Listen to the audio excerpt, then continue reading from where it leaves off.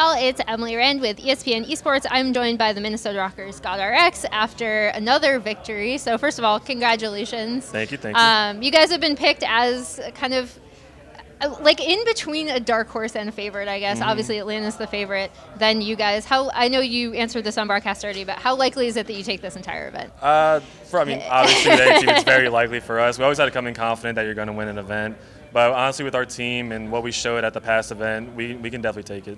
So take me through this match, because like on your first hard point, you guys get to 249 and then have to break on the final hard point. What's going through comms, and like just what is that situation like? In that exact scenario, I mean, everyone just kept calm, cool, and collective as it should be in that scenario. You don't want to have frantic comms in that, because then everything just falls apart one by one.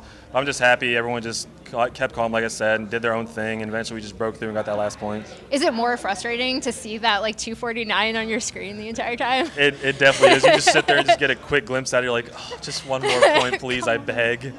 And then take me through S&D, because I think that was kind of the shakiest map for you guys. Yeah, S&D, we went up 5-3, and then we ended up choking that. I think it was just a little miscommunication problems, but stuff like that happens. It happened. We just said, listen, just go on with the match. It is what it is. We'll talk about it after. In terms of your team communication, one thing that's always impressed me about you guys thus far is just how calm you manage to stay. So just what is your communication system like? Like, who takes the lead? How do you guys kind of bolster each other up? Well, we definitely have Assault and Silly as our in-game leaders, but everyone communicates very well. But we just keeping calm, cool, and collective. I think our players like that more than frantic comms. I mean, like some players actually do like that, but in the heat of the moment, like I said, it definitely helps when everything's calm. Yeah, I always think it's interesting because like then you listen to Atlanta and they're just like, yeah, exactly. Like I can't even understand what they're saying because they're talking so fast. You as an individual, just in the league, have become, I think, one of the standout performers. What is it like to suddenly get like, I guess, more attention than you've had in the past? It's definitely a new experience, and not to toot my own horn, but I'm like very happy I finally have that, because I've always been on the underdog teams in past years, but everyone's always noticed me like on that brink of breaking pro. But just having this opportunity has definitely been something I'm forever grateful for, and I'm just happy everyone finally notices.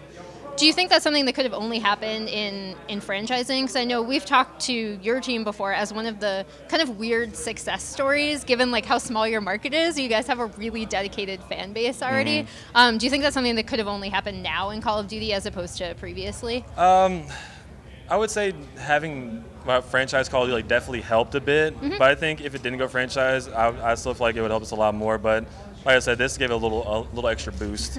I mean, you're a really good player, so I've no doubt that you would have gotten your recognition eventually. Thank you. Thank you so much for joining me today. Thank you very much. And for more Call of Duty League coverage, keep it here on ESPN Esports.